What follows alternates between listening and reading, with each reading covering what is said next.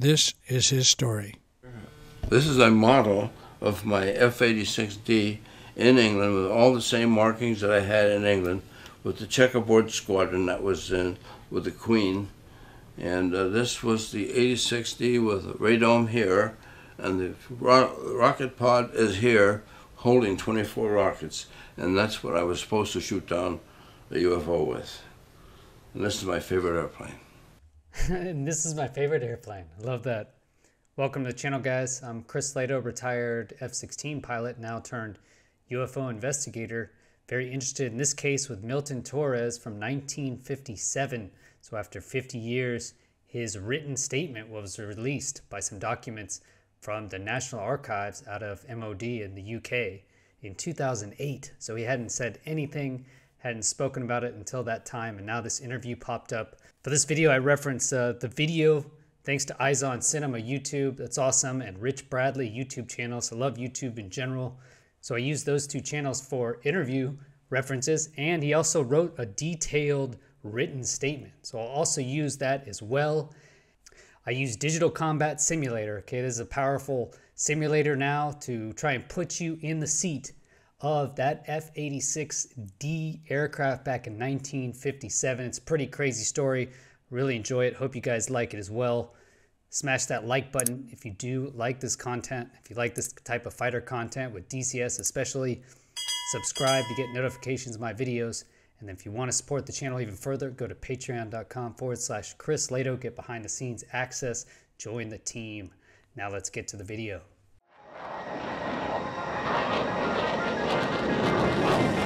Chris Lato. Welcome to Lato Files.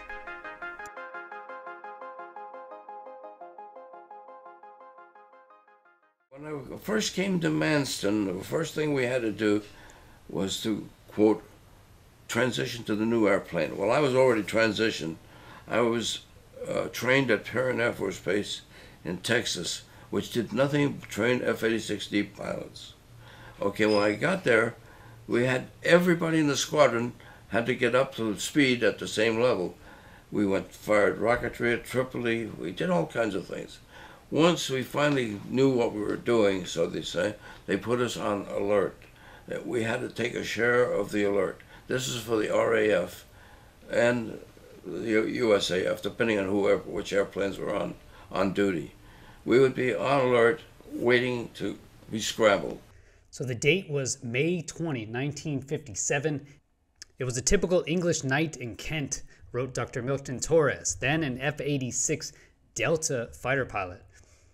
So a typical night in Kent apparently means completely cloudy skies, okay? The soup, he calls it. I saw this also in Korea, is basically just there's precipitation in the air, and no matter how high you climb, it looks like you're going to climb above it. You can't. It's just all white. So that is the soup, as the ex-pilot referred to it. The thick, cloudy weather went from the surface up to above 32,000 feet. Milton was a 25-year-old lieutenant in the Air Force at the time, the U.S. Air Force, but his squadron was stationed in England. At this base, Manston, so RAF Manston Station, was an F-86D base. You can see right where it is, right? Makes sense. This is at the height of the Cold War, essentially, or Korean War, 1957. Milton was sitting alert in the new F-86D Interceptor. So this is a new interceptor. His wing, the 406th Fighter Interceptor Wing, had committed to having F-86Ds stand alert, ready to launch and shoot down the Soviet bomber threat on 5-minute notice. So this is the Delta. You'll notice it differs from the F-86. Okay, the original F-86, this is the Sabre,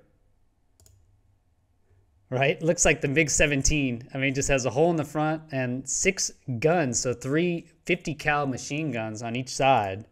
This is the original F-86. There's Chuck Yeager with Jackie Cochran. Okay, so this is the original F-86, first jet fighter, really, Korean War type thing. But he is actually flying the Delta, okay? So while the original F-86 Sabre was a day fighter, the Air Force designed the F-86D as an all-weather interceptor, which meant it was designed around a radar, okay, to deliver a specific ordnance. So the ordnance actually is this, the Mighty Mouse unguided air-to-air missile was usually fired in salvos from U.S. Navy and Air Force jet fighters. The fins unfolded when the rocket left its firing tube or pod. A single hit by one of these small missiles could destroy an enemy bomber. So they built the whole plane around this rocket. And if you look, it would hang underneath. How cool is that, man? It's like something out of James Bond or something. So these rockets would shoot out. These are a little over a meter long. And it was all directed by this fighter radar. Okay, so they trained very specifically to do that. Air combat under instrument conditions such as in the clouds and at night is complicated and very, very dangerous. I can tell you that from experience.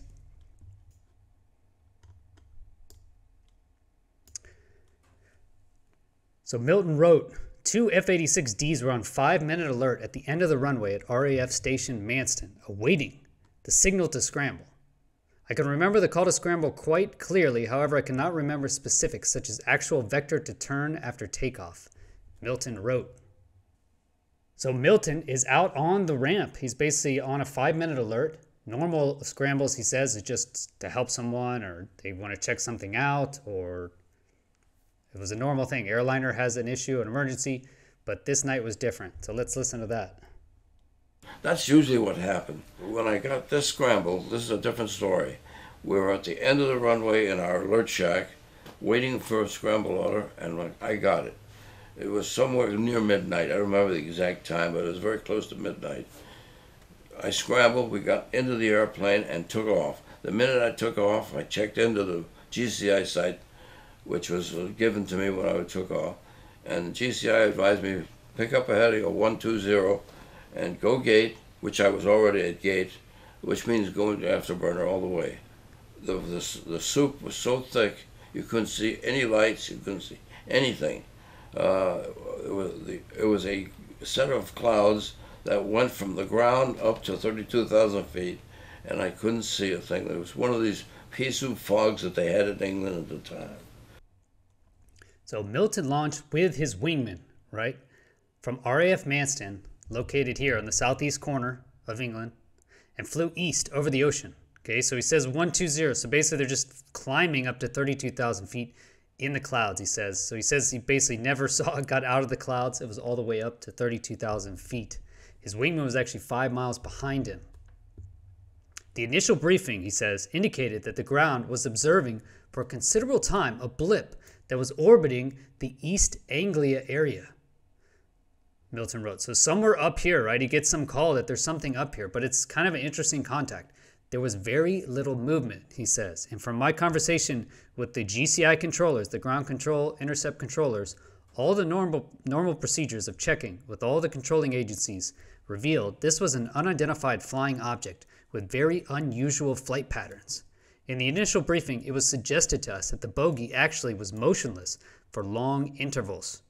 So that's quite interesting. The ability to stay motionless in the air is just not normal. It's quite fascinating to me as a pilot.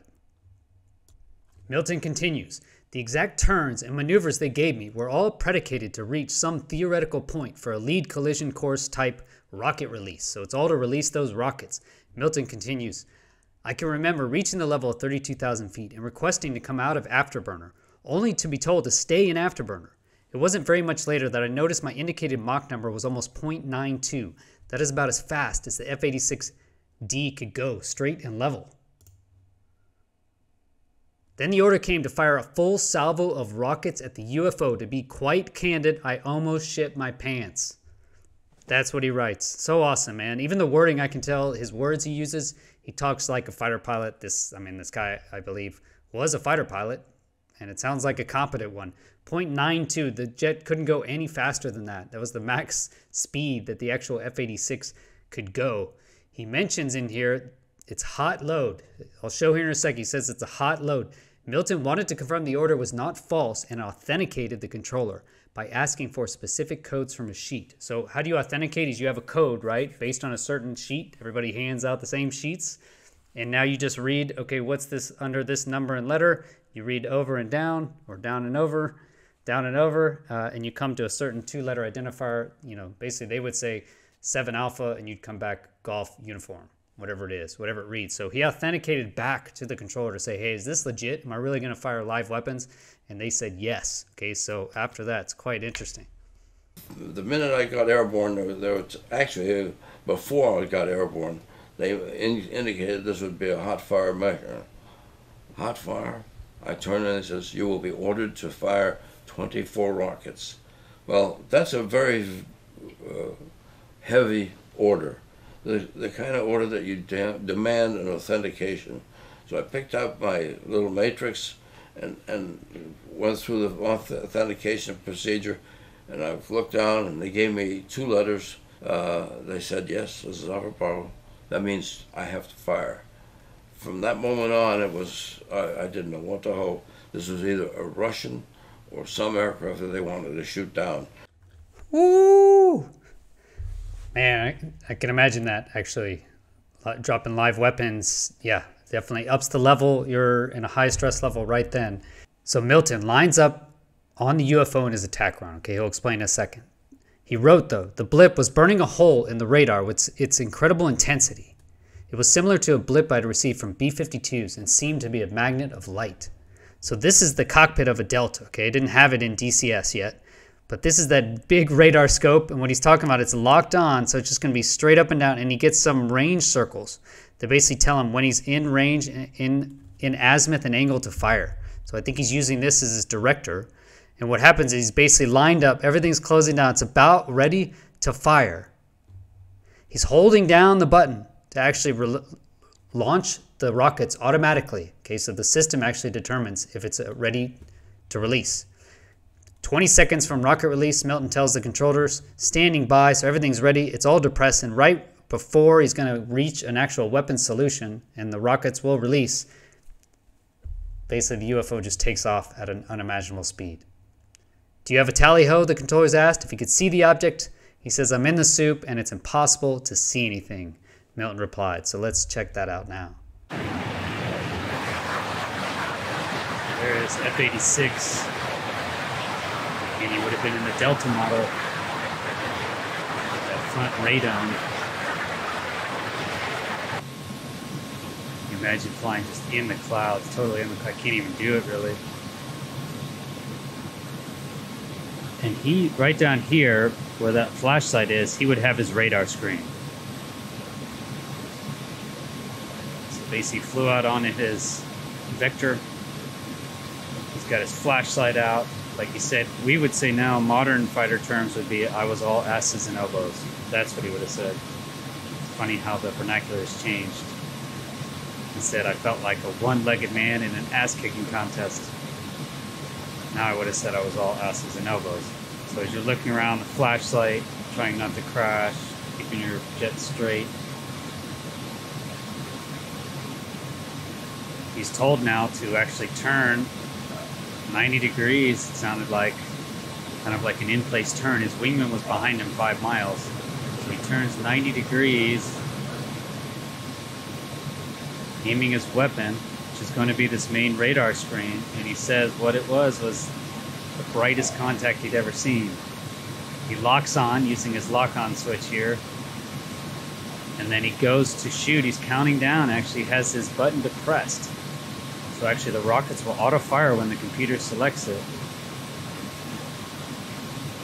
And at the last second, whatever the giant contact was, the strongest radar lock he'd ever had in his life, flew away at an unimaginable speed. He said much faster, Mach 10 at least, which is just insane.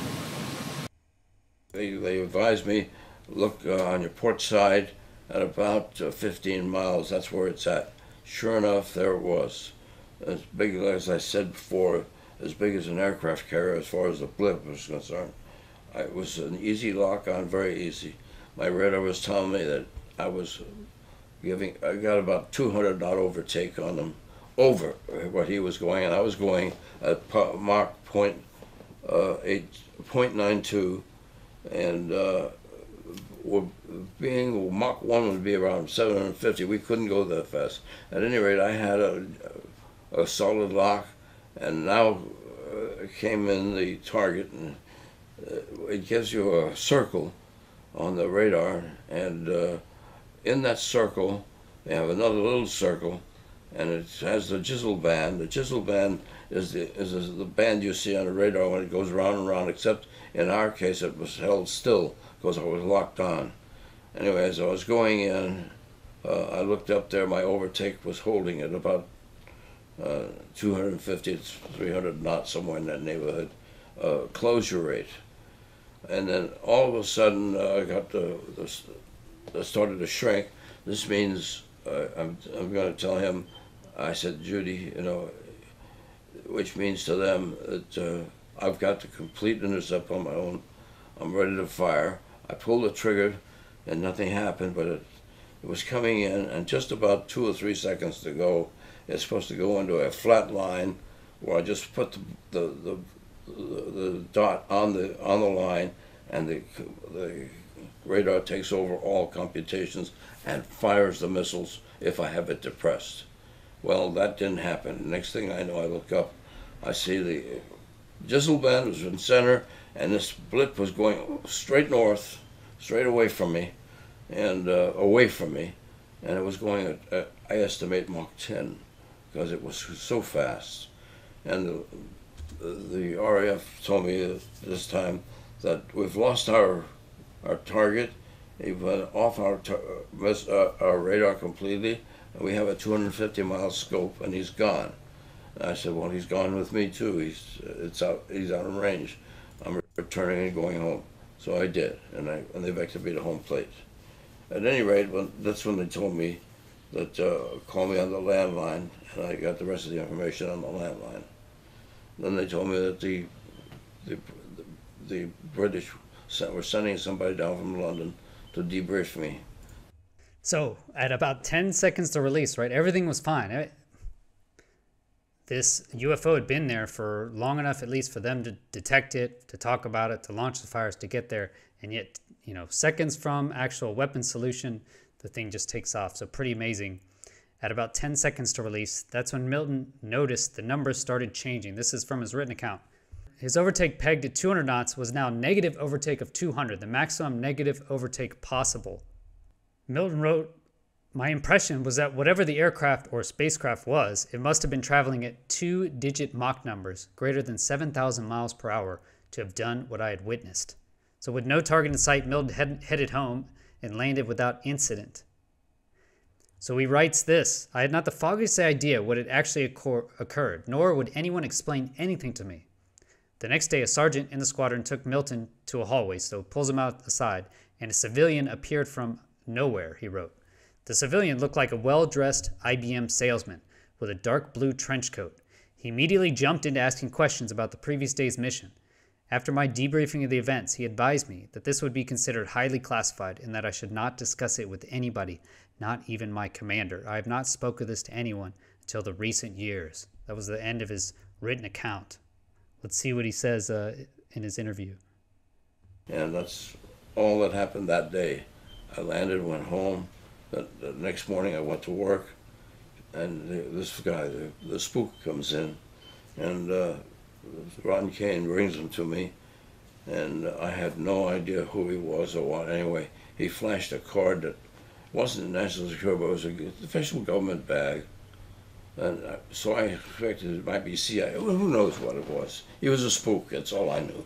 So I told him the whole story, and he told me, no uncertain terms, don't tell anybody, this has been declared top secret, and if you open your mouth to anybody, that includes your commander or your wingman or anybody else, if you open up your mouth to anybody, and it says, we'll get you off of flying status. That was enough for me to be quiet for the rest of the time. Wow, look at that. So the men in black actually wear dark blue trench coats. That's what he said. Not black. What do you guys think of that? I think it's quite compelling, man. All his word, everything he uses, the actual account, the way he wrote it, his preciseness with certain things, certain details, how he talks, even his cussing. You know, really seems like this is a legit and compelling case. So you have something very large, very, very large that was picked up by ground radars. So the RAF ground control intercept could actually see it, right? And was able to direct his aircraft onto it. So it was seen by the ground radars, and it was picked up by his fighter radar, okay? So if you're talking about jamming, how do you jam multiple different radars at different angles in different frequencies? Very, very difficult, and not like that, okay? That is possible in certain minute instances, but I was electronic attack expert for 4 years at the aggressors, and I can tell you it's very difficult. In 1957, I don't see how that would happen. And accelerate away, I mean, amazing. This guy obviously thinks he was fighting something real out there. It sounds like he was. So I don't know. What do you guys think? Hope you enjoy the video. If you do like it, let me know in the comments. Smash that like button. It really helps the algorithm. And then subscribe to get notifications. If you want to support the channel, you want to go further, go to patreon.com/Chris Lado to support the channel. I totally appreciate it. All of my patrons. And finally, we have the UAP Society. You'll hear no other advertisements on this channel except for what we're trying to do, the actual UAP Society. Go to uapsociety.com if you are interested in our NFT project to get data about UAPs. All right, guys. Have a great week. Peace.